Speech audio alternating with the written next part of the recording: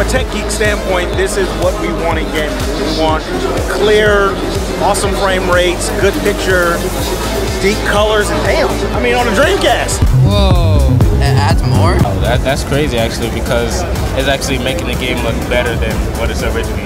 It actually does what it's supposed to do. It upscales classic content from old systems like GameCube, Dreamcast, and the like, and brings it to the modern age with full HD. Impressive stuff. It enhances what you already have. It's doing the processing faster than a frame, so there is no lag.